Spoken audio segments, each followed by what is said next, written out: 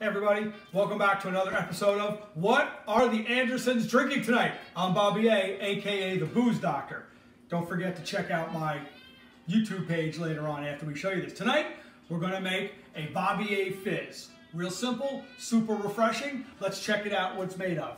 First thing, vodka. We're gonna try my new favorite vodka, Broken Shed from New Zealand. Premium vodka, really good. Then we're gonna use a little bit of elderflower liqueur to sweeten it up. We're going to do a little bit of fresh sour mix. We squeeze some lemons and limes. Top it with club soda, and we're going to garnish it with a lime. So let's get rolling here on the Bobby A Fizz. So we got ice. This is a pint glass drink. Okay. And the ratio of vodka to elderflower liqueur is going to be 2 to 1. So for this one, we're going to go 2 ounces of Broken Shed.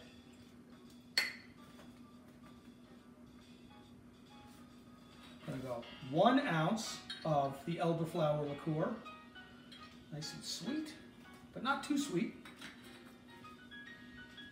We're going to do a tablespoon of our fresh homemade sour mix.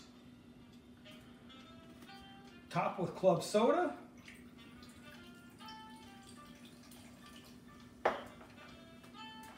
Quick little stir.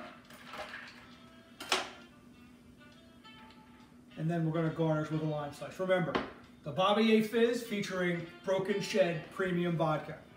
Everybody, cheers!